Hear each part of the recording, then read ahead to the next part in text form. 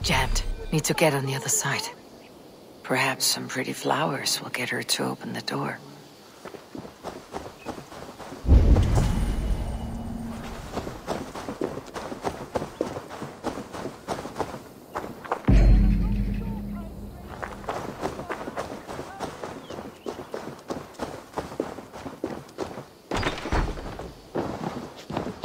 So, you've lured me in. Explain yourself. It's just been a while since anyone passed this way, and I wanted to be sure you would stay and visit. By pretending to be a pretty young maid.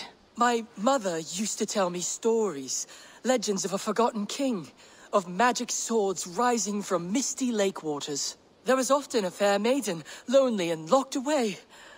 I fell in love with that sweet fantasy. So much more romantic than a pathetic man, whiling away the hours until death. A sad shadow play. So, where is your mother now? Dead these last 3 years and buried under the flowers she loved. I wanted to move on, but I cannot bear to leave her.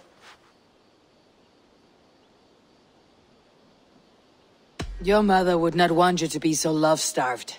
Leave this house of grief. You are right. She was always so happy, laughing and singing. It would break her heart to see me so forlorn. I'll not let sentimentality be the shackles of my soul.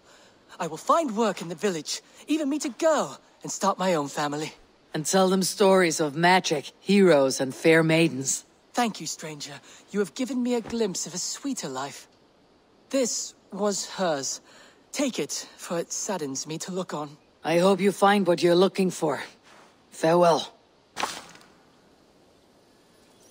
I'm glad you stopped by. It brought me some comfort.